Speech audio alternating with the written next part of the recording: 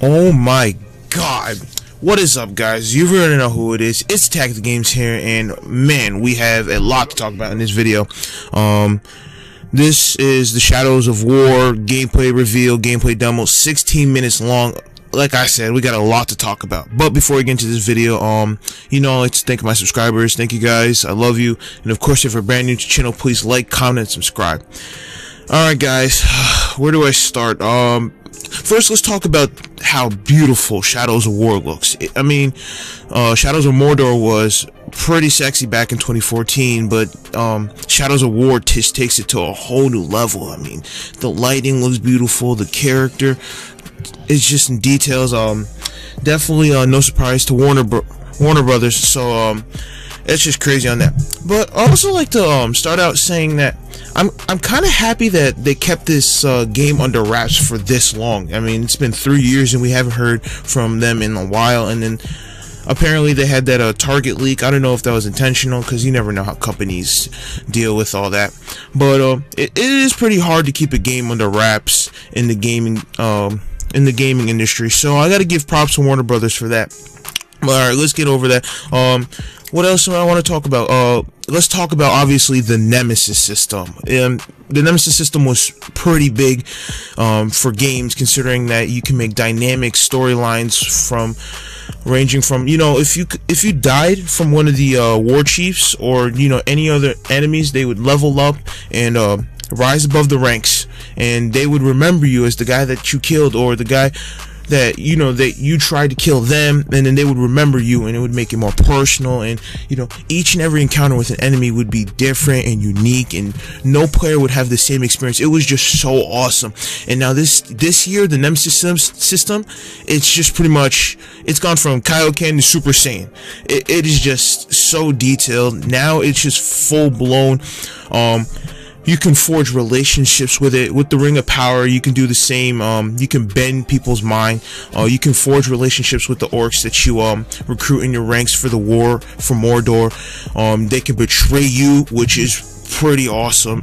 We see this one guy, he pretty much betrays you, and he's one of the enemies that you face. You can pretty much have, like, your right-hand man be an orc, which is pretty weird, but it's pretty cool at the same time. The Nemesis system, definitely something to look out for. Another thing I want to talk about is the linear storyline. If you didn't know, Shadows of Mordor, you're pretty much playing as a ranger who was killed by some Dark Lords, and pretty much him and a Wraith are combined together, and you pretty much are a Wraith hunter or whatever, and you pretty much go through Mordor killing war chiefs and recruiting them for your ranks for a war that's gonna go down for Mordor. And in the second game, this is the war. And in the first game, it was open world. There was like 3 regions you can travel to, tons of enemy encampments and bases that you can sneak into. But this time around, it's looking, I don't know how, but it's looking like you can just select a few of the region that you can enter, but it doesn't look as open world as before. I wouldn't say I'm concerned about that. I don't mind it. It just looks like it from the trailer. We don't know.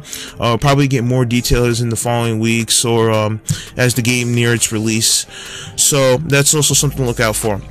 Another thing, the combat, if you haven't played the game already, you know it's going to be like Batman Arkham Knight, because Warner Brothers made it. It's going to be fast and fluent, and there's just so much more things to do as the Wraith now.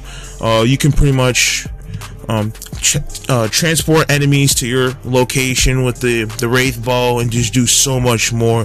Pretty much oh, let me talk about the executions. Now, the executions are going to be just straight brutal and cutscene like, especially with some of the enemies and the war chiefs that you face.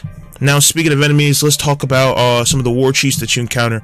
This time around, the Dark Lords take control of most of the war chiefs that you will face throughout the war, and some of them will have like curse marks, and what that does is that will disable your brand new Ring of Power.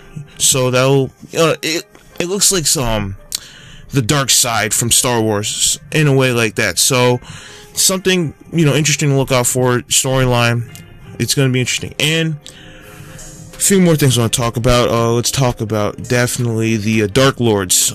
Those boss battles, that's looking pretty crazy. There was the one, and we've seen it, the demo, where it's pretty much the Lord of the Dragons. He was a big guy, and he loves his fire. And then there's that, at one point, one of your orc allies just runs in and helps you, and that's like where the nemesis system comes in. You know, that is just so dynamic. That could happen for one player, or it can't for another, but that's also, if you have a strong relationship with one of your allies, they will help you out in the battle with the war chiefs. That just makes the nemesis system so dynamic. And final thing I want to talk about is the RPG elements of this game. Very, very fleshed out. Way more than what it was last in the first game. I'm not saying it was bad. Definitely not. I'm just saying it's way more developed. If you kill enemies, you pick up runes and you pick up armor, and it's got leveling, and pretty much your army, you can get ranked in your armies. It's just so fleshed out. And this is the last thing I'm gonna talk about. If you take over the region, you know, you kill all the enemies, pretty much you can choose your base of operations, and once you take out that war chief or the lead, that lord for that region, you can appoint the lord, pretty much one of your allies, as lord of that region. And that also comes in with what I'm talking about, where, you know, one of your allies can betray you because they probably wanted it more than that. So like I said, it's going to be dynamic, and it's just, wow, it's pretty much just looking out to be amazing. But anyways, guys, this is going to be it. Just leaving out some breakdowns. Shadows of War, definitely a game to look out for.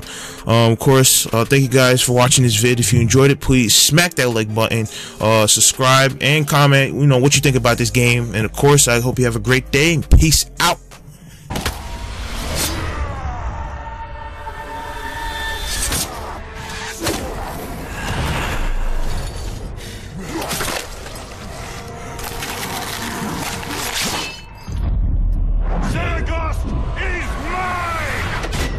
With the Overlord defeated, Fort Saragost and this region of Mordor are ours.